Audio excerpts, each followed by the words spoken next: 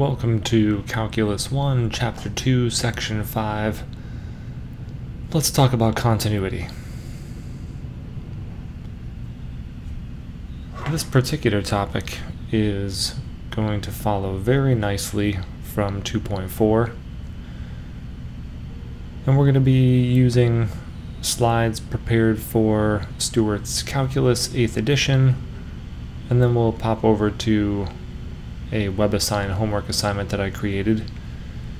And I want to get right into this definition, which tells us that a function is continuous at a particular number if the limit for our function as x approaches a particular value is equal to the function evaluated at that particular value. That's what's going to make our function continuous, and we're going to see graphical examples of this which will help to make that more clear. We've talked about one-sided limits, so we can bring those in on this conversation also. A function is continuous from the left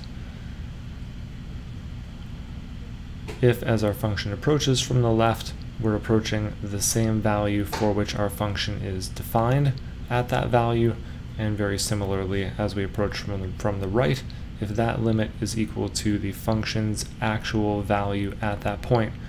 So up until now, when we talk about limits, I've said over and over again, I'm not concerned with what's actually happening when x equals a. Except now, when we talk about continuity, we're very much concerned with what's actually happening on our function when x is equal to a.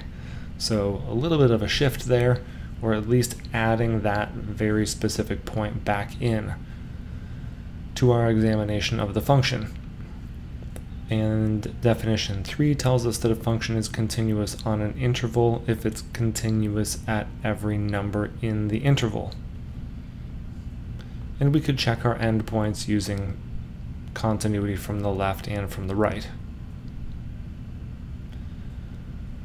So definition number 1 requires 3 things. Our function has to be defined for a particular value, and the limit has to exist as our x value approaches, in this case, and frequently as we use lowercase a, and the limit and that function value have to be the same.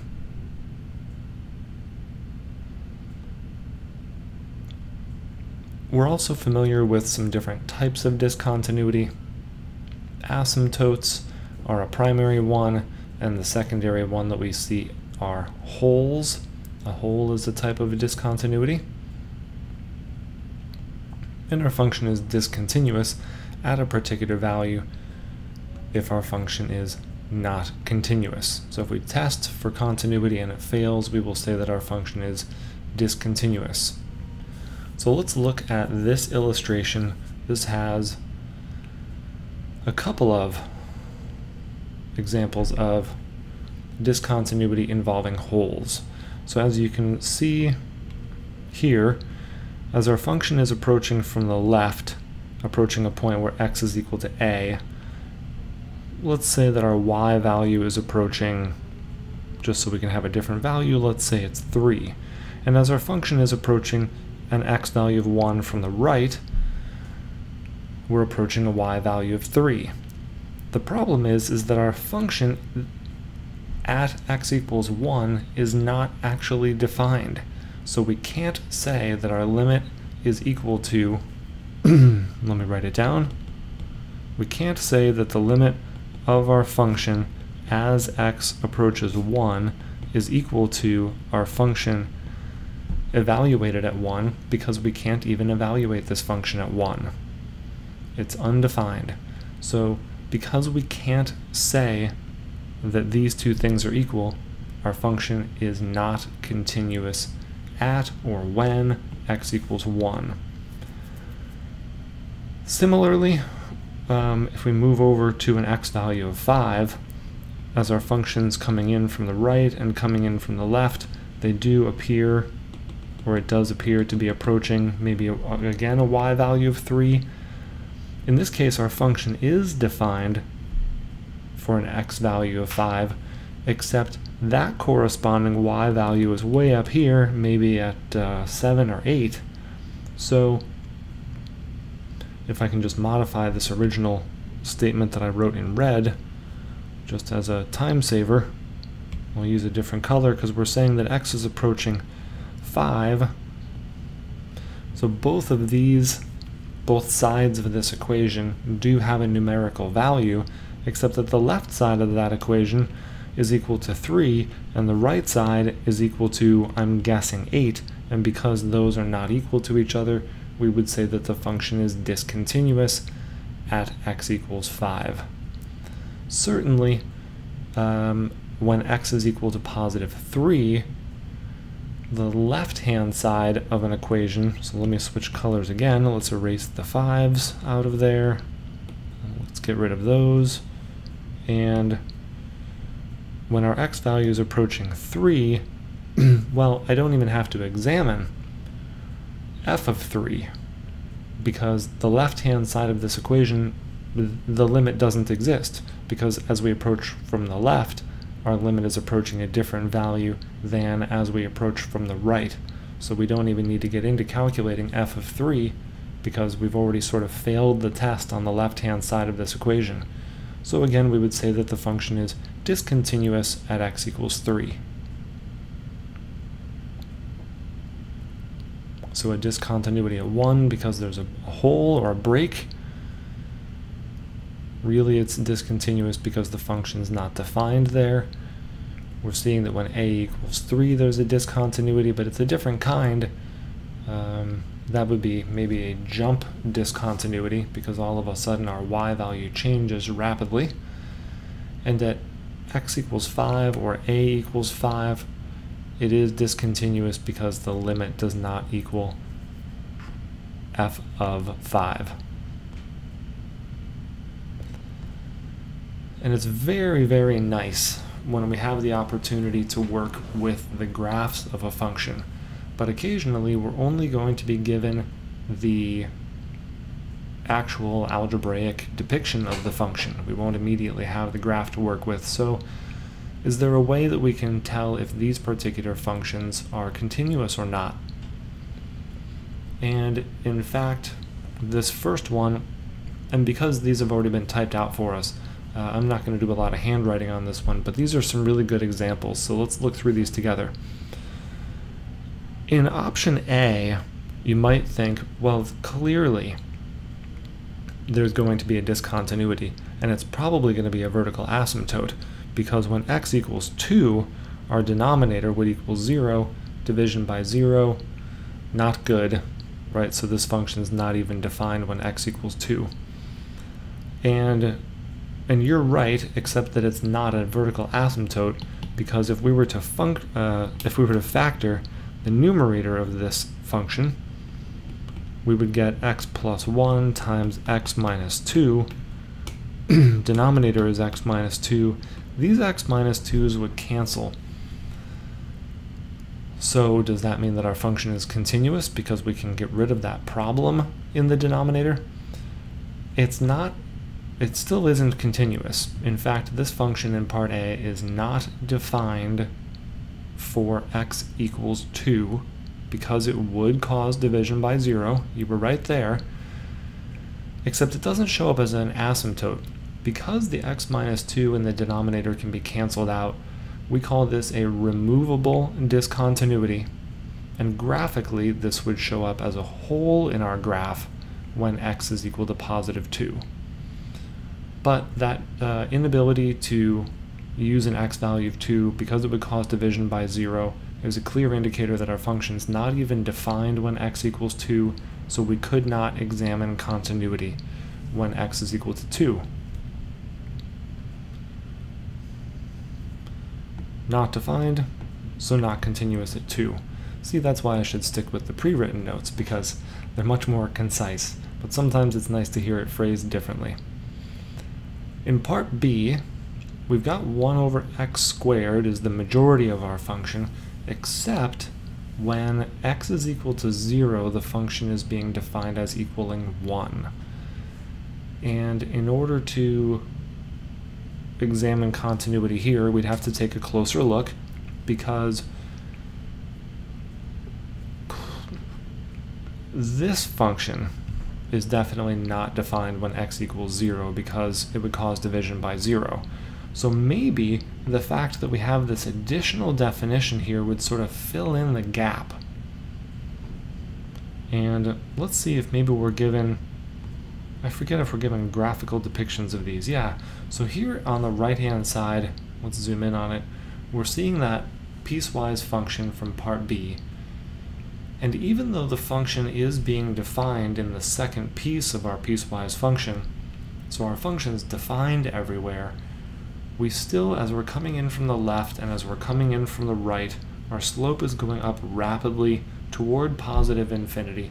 So you could say that the limit as x approaches 0 is equal to positive infinity. However, f of 0 does not equal positive infinity. So there's still a discontinuity here, sort of with an asymptote that's been substituted by a point.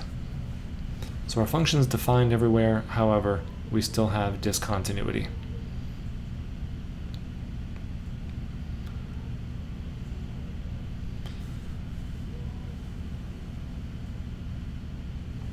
And here the author is saying that even though f of 0 is defined, as I mentioned, the limit, which is equal to positive infinity, does not equal, I don't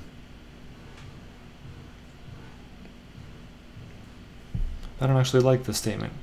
The limit as x approaches 0, I like the right-hand side of this, because the limit as x approaches 0 here equals positive infinity. And in fact, on the left-hand side, I would just write in the fact that f of 0, which we saw is equal to 1, the way that the function is defined, does not equal positive infinity.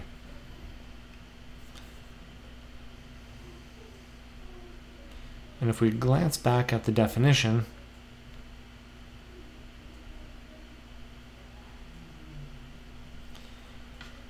the limit, as you approach that x value, in part B we were looking at an x value of 0, the limit as you approach that value needs to equal the function as defined at that value.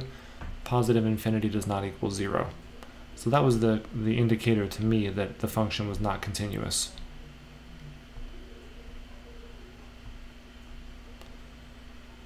Part C looks a lot like part A, except our function is here being defined for us when x is equal to 2. And the question is, does that point that has coordinates 2, 1, right? This is the x coordinate, this is the y coordinate, 1. Does 2, 1 fill in the gap in our graph? And let's go down and see the graphical interpretation of that first.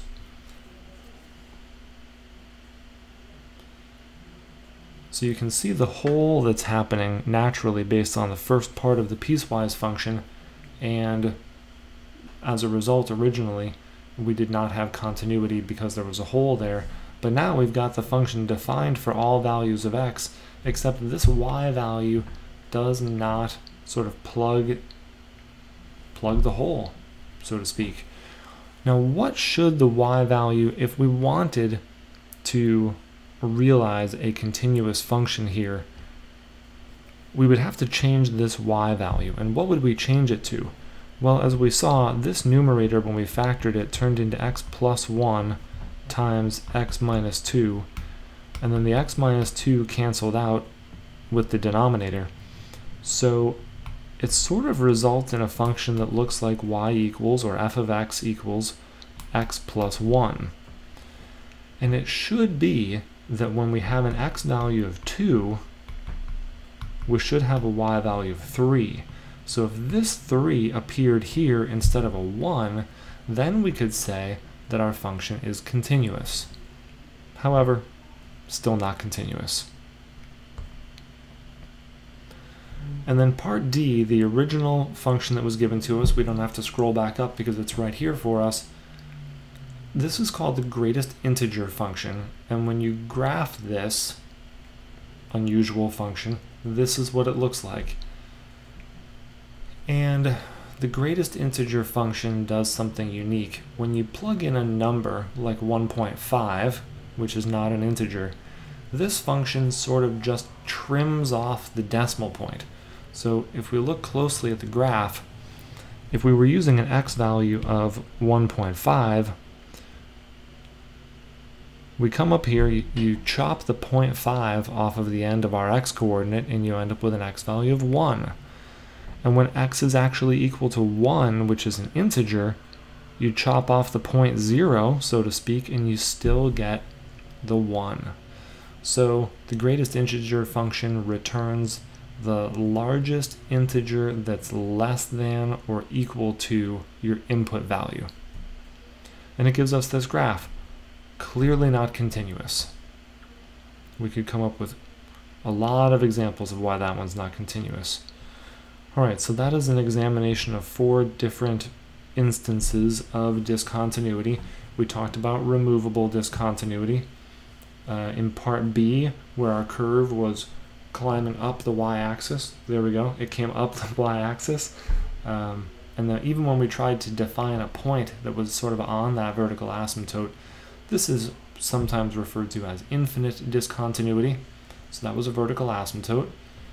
And in part D, and in part B actually, those sort of rapid changes in y-coordinate are often referred to as jump discontinuities because of that rapid change in y value. Let's see. Verifying the continuity of convenient use next theorem to show how to... So, another way to examine continuity or try to determine continuity is to sort of build up your functions based on simpler ones. And we've seen a lot of this in our conversations about checking limits or evaluating limits, that the limit of a sum is equal to the sum of the limits or the difference of the limits.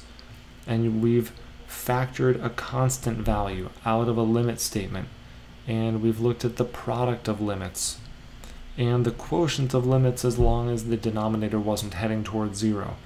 So because continuity involves very much an examination of the limit applied to the function for a particular value, it's not a big surprise that we're seeing these in order to help the process of determining continuity.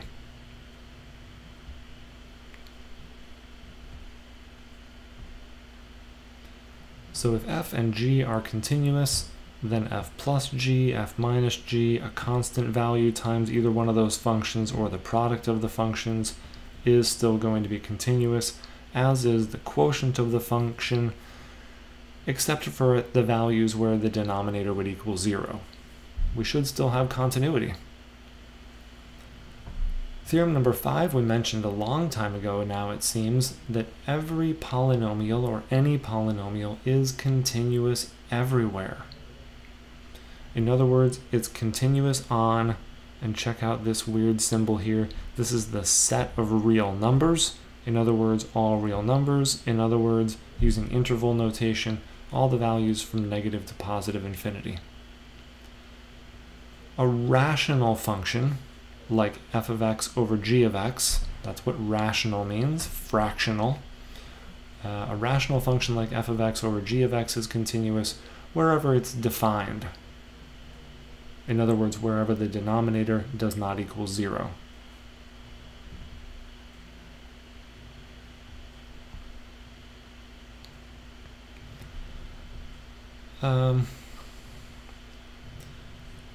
It's a little overkill on this. This is the function or the formula for the volume of a sphere. It's a polynomial. 4/3 is a constant, pi is a constant, and you've got your variable being raised to the 3rd power. So surely it's going to be continuous. Negative 16 feet per second squared is acceleration due to gravity in a vacuum as measured in feet per second squared. So this is a function for the height of a ball in feet, t seconds, into its flight path. Again, it's another polynomial, so no surprise that that one is going to be continuous.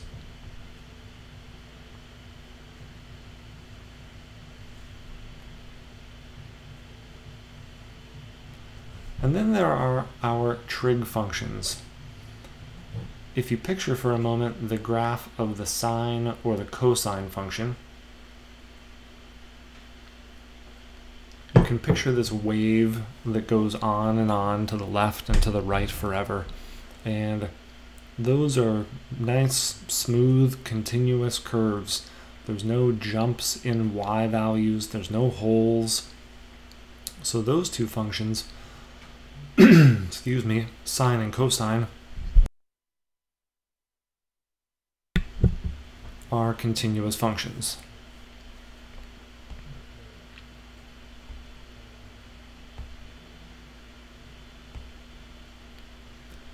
We run into a little bit of a problem with tangent, however, because tangent is equal to sine divided by cosine.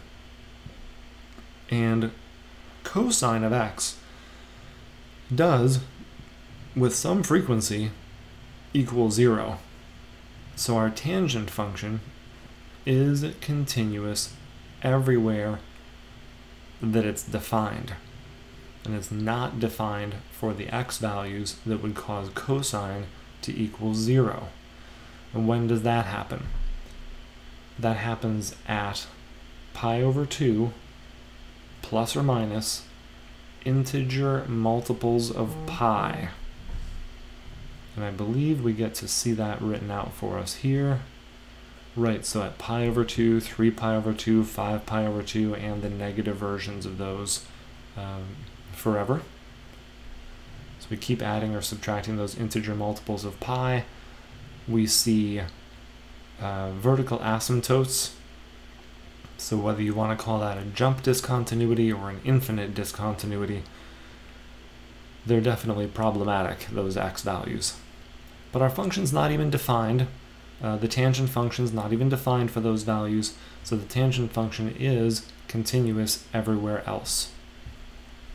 So types of functions that are continuous at every number in their domain, in other words, everywhere that they are defined, we do still have a nice list of of functions that are not going to cause us too much trouble. The polynomials, those are all over the place. Rational functions, we see a lot of those. We even just saw sine over cosine, which is a rational function that involves trigonometric functions. Roots, like the square root function, I think we've seen that recently where it arcs out to the right. Right, that function is continuous everywhere, starting at 0 and moving off to the right. Exponential functions and their inverse functions, the logarithmic functions, and the inverse trigonometric functions. That's nice. And then another way that we have seen in our mathematical education is function composition, like fog notation, f of g of x. And that's another way that we can combine functions and examine functions. And let's go in and look at this theorem a little bit closer here. If f is continuous at a point b, and g, the limit of g of x as x approaches a, is equal to b, so we're sort of filling in the gap there, then we can say that the limit as x approaches a of f of g of x is equal to b. In other words, because this might make it more clear for you, so this might take a little bit of getting used to, but we're going to see an example where we can look at this a little more closely. F is continuous at b, and our function g of x is going to spit out a b value when, as our x value is approaching some other number. Alright, and that's not a big surprise. We've done that before, where you plug in something to the inner function and it gives you a value, and then you take that new value and you plug it into the outer function. So that's not as foreign to you as it may sound like it is. But that might be a theorem that you want to write down or I would write it down. To be able to refer to that one again later, I think is going to be helpful. And then Theorem 9, we're seeing another composition function, so let's see if we can tell what the difference is between these two. Theorem 8 is reasonable because if x is close to a, then g of x is close to b, and since f is continuous at b, if g of x is close to b, then our composite function should have an output value that jives with f being defined at b. So g is continuous at a, and f is continuous at g of a. So, right, so if g is continuous at a, I'm inside Theorem 9 now, and f is continuous at g of a. Remember, g of a is a y value. So let's use what we've been hearing so far. G is continuous at a. What does that mean?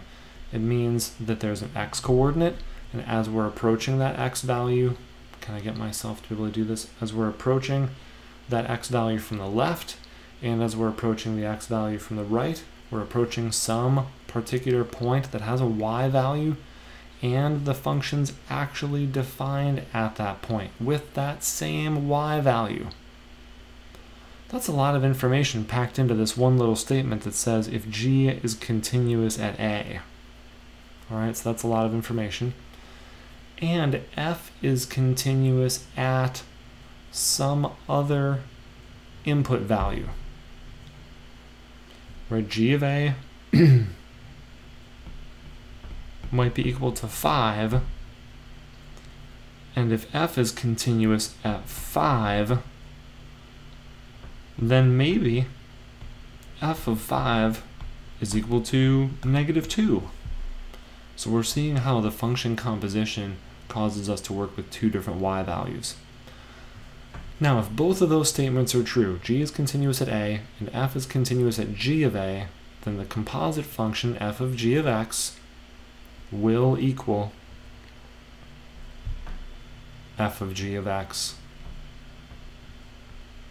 at that point a, and the limits are going to be approaching that same output value, f of g of a. So we will have continuity. Difficult to envision these things talking about them so generally, so for sure that's why we're going to see some examples. And then there's the intermediate value theorem. This is a big one, and you probably saw this in an algebra class when you were having conversations about roots or zeros of a function. And I believe we get to see a nice depiction of this.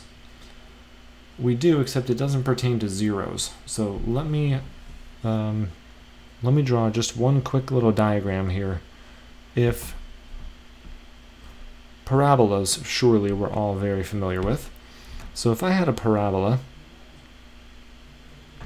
that looked like this, and it crossed my x-axis at 1 and at 3, I could say that perhaps this function is equal to f of x minus 1 times x minus 3. Now where did I come up with that? If my x value is equal to 1, it would cause this entire function to equal 0. So an input value of 1 would give us an output value of 0, and we would be able to plot the point 1, 0. And since it has a y value of 0, that would be an x-intercept. And there it is on our x-axis, 1, 0. Same thing goes for plugging in an x value of 3. That would cause our function to equal 0, and it gives us another x-intercept. So that's how I was able to design that function so quickly. Now, what does that have to do with the intermediate value theorem? Here it is. If I asked you, does my function f of x have an x-intercept, or a 0, between x equals 0 and x equals 2? Well, you're looking at the graph, so you would say, well, sure, it does. There's the x-intercept. It sure has one. Well, how else could I determine that? The answer is,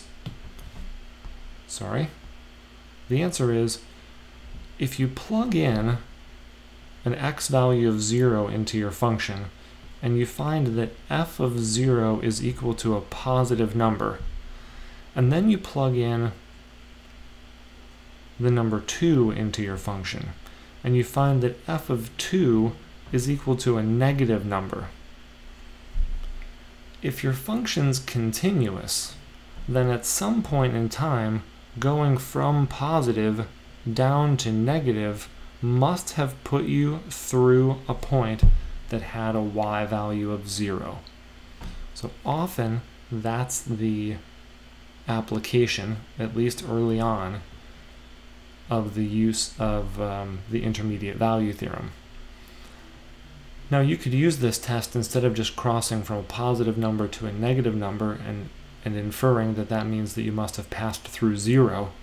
You could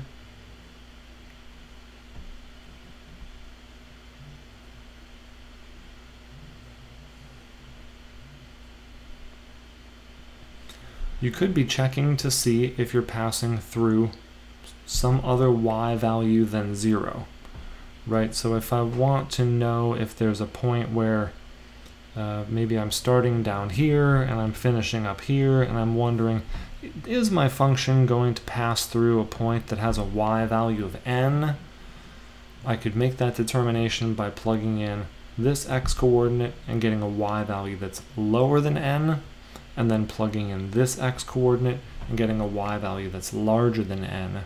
And therefore, I could conclusively say that at some point between those x values, I'm going to run into a y value of n. Does that always work? If your function's continuous on that interval, then yes, you can say that. And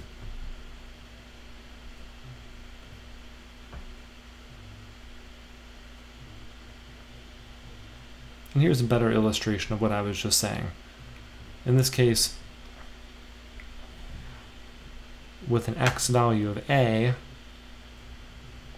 we have a y value that's up here, f of a. And at b, an x value of b, we're at this point down here that has a y value of f of b. This is a y value. This is a y value. If you've gone from a y value above n to a y value that's below n, then you must have passed through a y value of n. Again, is that always the case? Only if the function is continuous can we say that with certainty. It is important that the function f in Theorem 10 be continuous. This is all about continuity. The intermediate value theorem is not true in general for discontinuous functions, so we must be mindful of the sort of status of continuity of our function.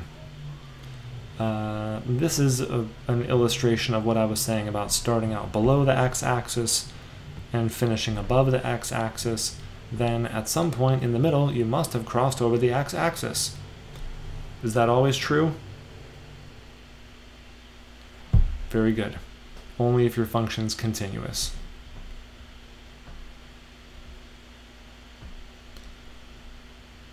This talks about how our computers and graphing calculators are using that sort of intermediate value theorem in order to make some assumptions or get a better idea of where it should be drawing its dots. All right, I'm going to pause real quick, and the next time I see you, we'll be looking at a homework assignment. And here we are looking at a WebAssign homework assignment that's going to give us some example problems to talk about continuity. And the first problem says that a function f is continuous everywhere. What can we say about that graph? Does it have a hole? Does it have a jump? Does it have a vertical asymptote? Or none of those? I'm going to leave it up to you, knowing that the function is continuous, to decide whether or not the function has any of those features.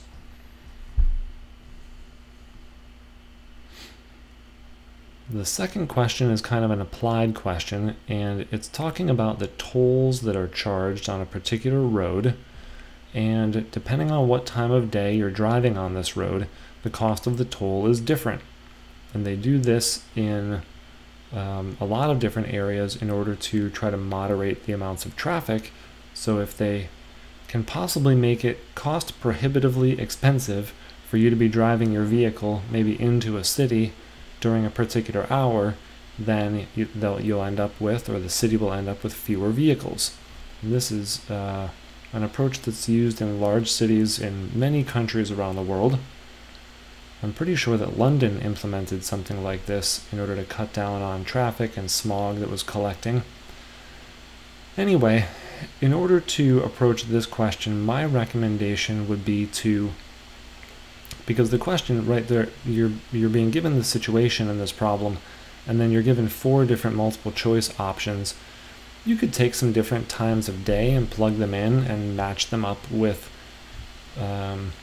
maybe even plot some points just on a piece of scratch paper and then see if those points are matching up with various points on these graphs. For example, between 7 and 10 a.m. we're being charged $3, so let's pick a time like 8 a.m. At 8 a.m. it should cost us $3.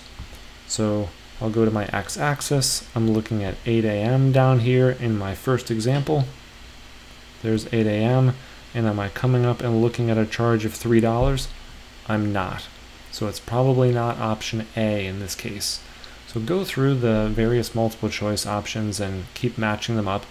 Or some of you are going to be able to just read this and have a good understanding right away of what the graph should look like. And then we're being asked to locate the discontinuities. To answer this question, it'll be a lot easier once you have your graph. So places where you have asymptotes, or holes, or jumps in your y values, those would constitute points where you have discontinuities. And you're going to be answering using t values, in other words, x values, numbers that are going along your horizontal axis. And then, again, once you have your correct graph, decide what types of discontinuities or type of discontinuities are manifesting on the graph. And then discuss the significance. I'm not going to read through all of those options. That'll be a good opportunity for you to kind of reflect back on the graph and do some interpretation, which is a good idea.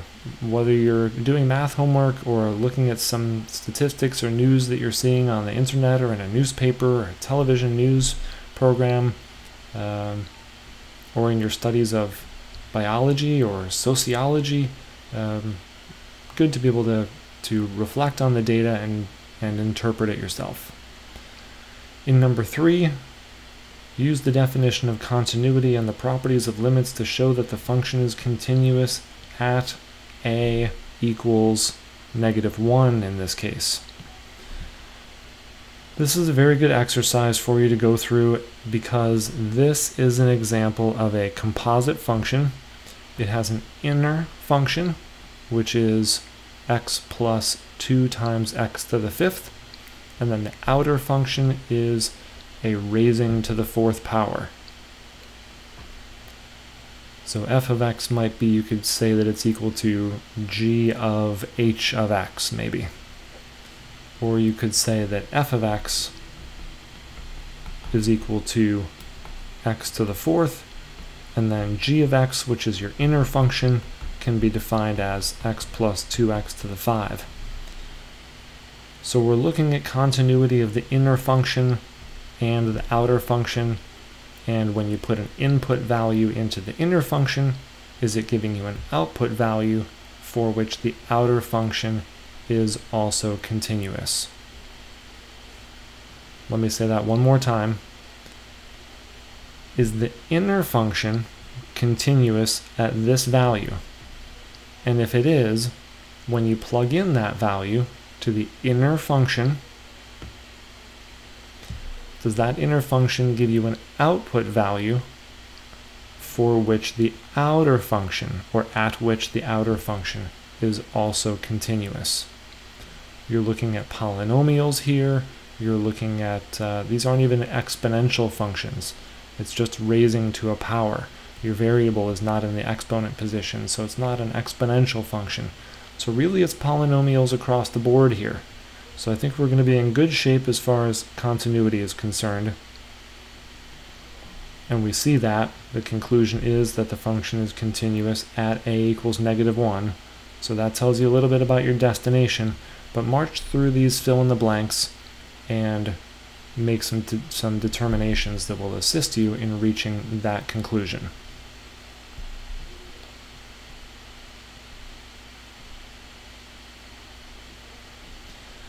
And in number 4, we have a piecewise function.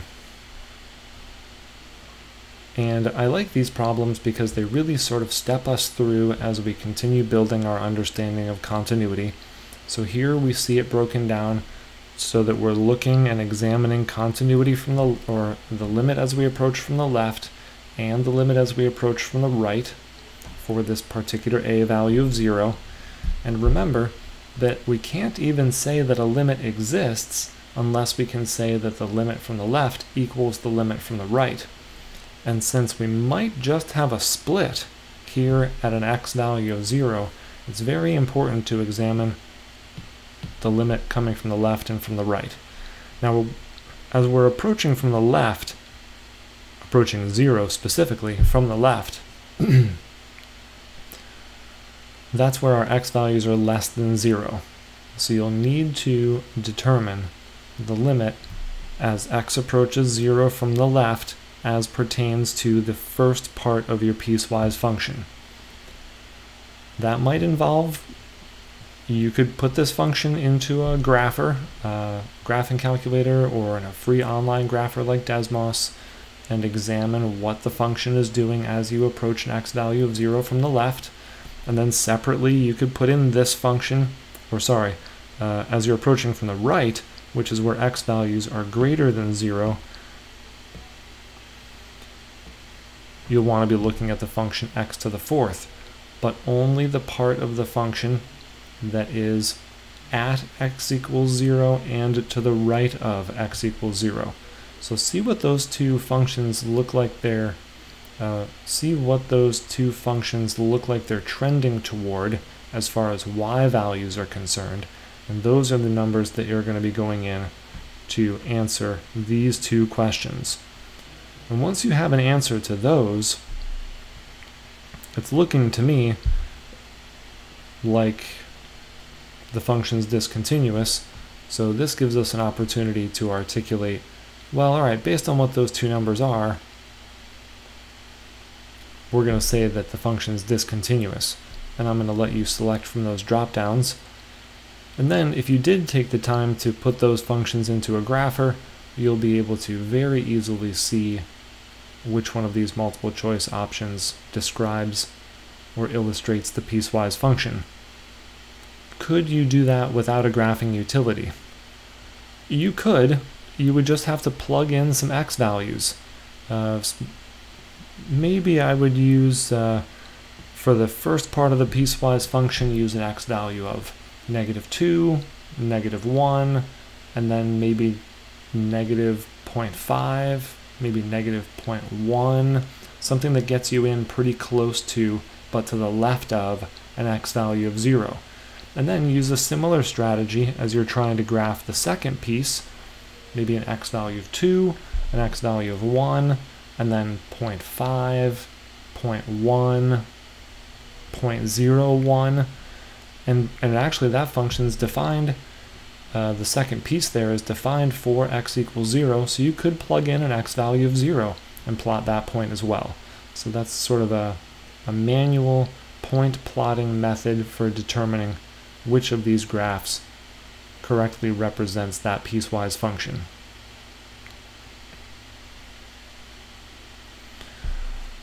Number 5 is a question that is very much about what we talked during the first half of the video.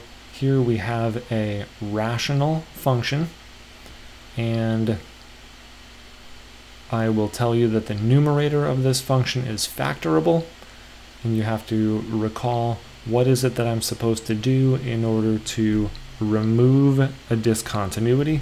And remember, that a removable discontinuity is going to manifest as a hole. And so we want to figure out 3 comma what y value would end up plugging that hole and allowing this rational function to still be a continuous function. So refer back to the earlier part of this video if you need a hand with that. And then here we want to use continuity to evaluate the limit. And it's interesting, it doesn't seem like we're being given a whole lot of information here, but let's just work our way from the inside out and talk about continuity. If I had a function, maybe just say y equals x, can you imagine what the graph of that would look like? Y equals x. You should know what it looks like. Would you describe that graph as being continuous? Could you draw the entire graph without picking up your pencil off of the paper? I would say yes. And then, what about the sine function? Do we know what that graph looks like? Are there any restrictions on the domain of the sine function? Or is it a smooth and continuous wave that goes forever in both directions? And then here we're seeing x again. Is that a continuous function? We already came to the conclusion that it is. So now, is it reasonable for me to say that a continuous function plus a continuous function is a continuous function? That's one of the, I think they were called properties, that we saw in the very early part of this video as we were scrolling through the pre-printed notes, that f of x plus g of x, or f plus g, if they're both continuous, that's going to result in a continuous function. And what about this outer function, sine? Is that a continuous function? We already said yes. So you've got a continuous function inside of a continuous function that's being multiplied by a constant, so that we saw that as c times f. As long as f is continuous, when you multiply it by a constant value, it's still going to be continuous. So if it's continuous everywhere,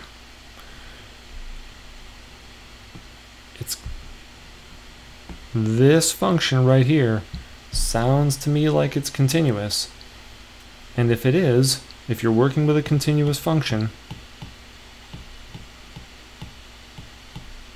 remember that the limit as x approaches some number a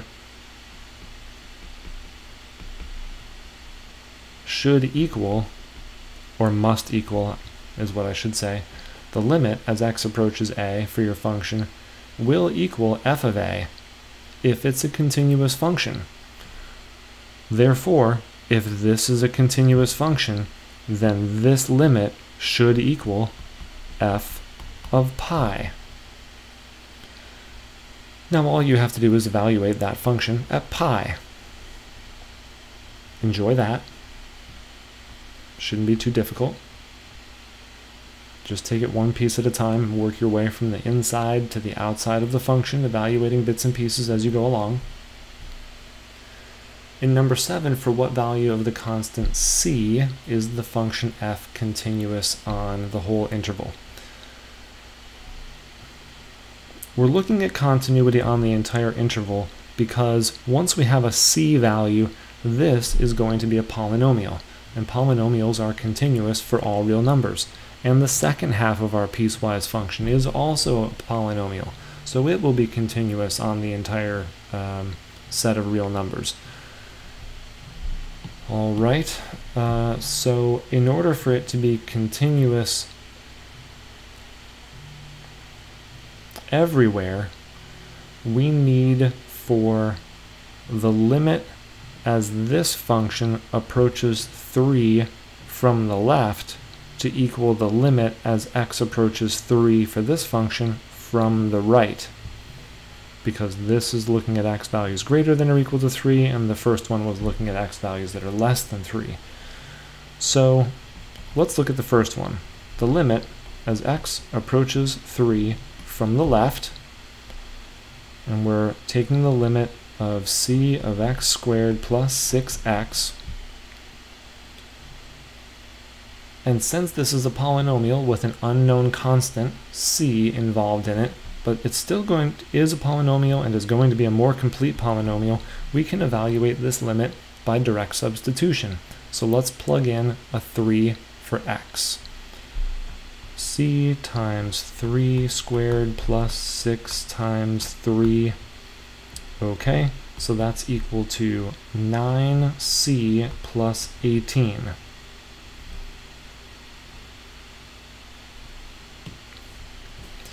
So all of that pertains to the first of our pieces. Now I want you to evaluate the limit as x approaches 3 from the right for this polynomial. Evaluate by direct substitution. And then you will have not just the limit from the left, but you'll have another expression that represents the limit from the right. And it's going to have the letter c in it. And remember that in order to have continuity here, we need for the limit from the left to equal the limit from the right. So you'll need to set those two limit statements equal to each other and then find our mystery c value.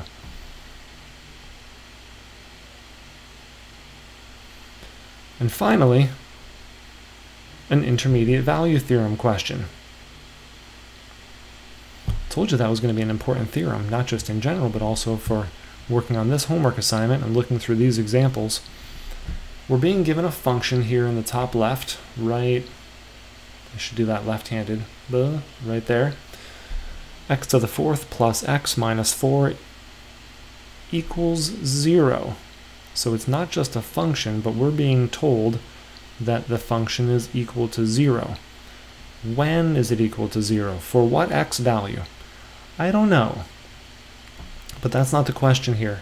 The question here is the x value that would cause this thing to equal 0. Does it live somewhere on this interval from 1 to 2? Again, is there an x value between 1 and 2 that would cause the left-hand side of this statement to indeed equal 0? And you can make that determination by checking and seeing what's happening when your x value is equal to 1. Does it put you up here? And when x is equal to 2, does it put you down here? If it does, then somewhere between 1 and 2, your continuous function is going to cross the x-axis at a point that has a y value of 0, an output value of 0. It's also possible that when x is equal to 1, you're below the x-axis, and when x is equal to 2, you're above the x-axis. And maybe that's how you're able to, or those are the two sort of y values that indicate to you that this function does indeed have a 0 or a root between 1 and 2. So do some calculations and make your determinations on that intermediate value theorem question, and then I will see you again in Chapter 6, or Section 6, Chapter 2. Thanks so much. See you there.